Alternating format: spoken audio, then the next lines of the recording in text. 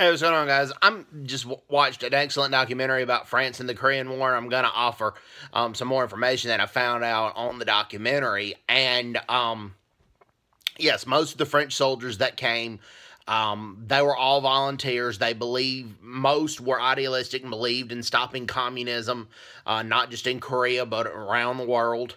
Now, some did come because they had been arrested or in trouble in France, and the judge had said you either go to jail or you enlist in the military. And instead of going to jail, a lot of them chose to go into the military.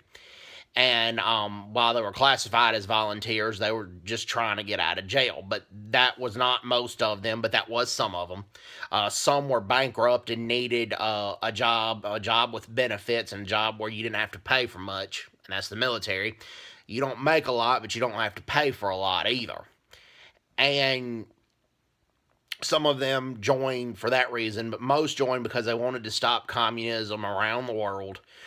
This is an excellent documentary. You can find it on YouTube. It's the Korean War, the French Battalion documentary, and it interviews a lot of the French veterans.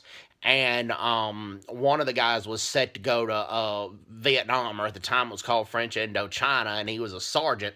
But they said, we need you to go to Korea. So he kind of got voluntold to go to Korea, but he said he didn't regret it. He didn't regret going over there. It did talk about how the battalion was commanded by Ralph Montclair, and Ralph Montclair checked on all the French soldiers in his battalion. He knew them on a personal basis. He always led from the front, and when people in France were donating their blood to the soldiers in Korea, Ralph Montclair flew to France and personally met with and congratulated the blood donors. And that is a lot of guts. That takes a lot of guts and a lot of courage and a lot of selflessness to do that. The documentary does talk about how he took a demotion from general to lieutenant colonel so he could command the French battalion in the Korean War. The U.S. soldiers during the Korean War did not have alcohol. They had fruit drinks, coffee. But for French soldiers, like particularly in French life, alcohol is a lot of times a way of life.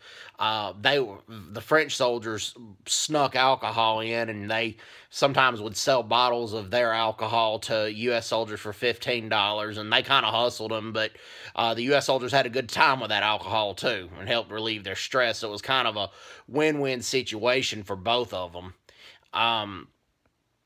In that situation, because the Korean War, it was just a lot of destruction, a lot of death, a lot of you saw a lot of horrific stuff.